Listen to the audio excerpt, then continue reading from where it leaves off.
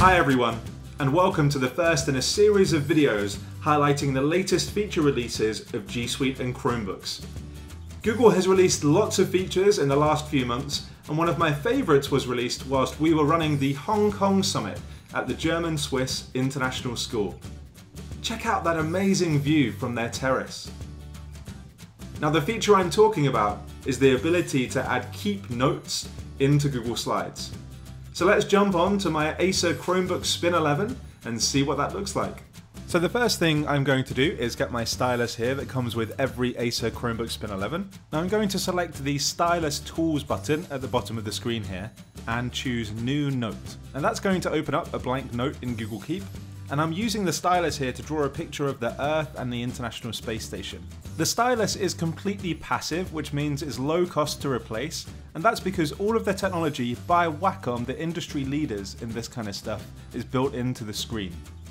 So I'm going to jump over to this slides file that I've created here and just add a title at the top of the slide all about the International Space Station. And I want to add a fact to my slide, but I don't know any. So I'm actually going to use a resource that Google has that you might not have heard of yet, and it's called Cultural Institute. All you have to do is go to google.com/Cultural Institute, and I'm going to search this site for NASA.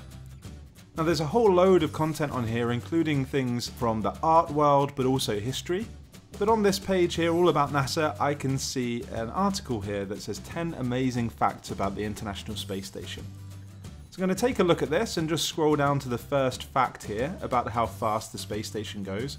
I think that's a good one, so I'm going to jump back into my slides and add that onto my slide here.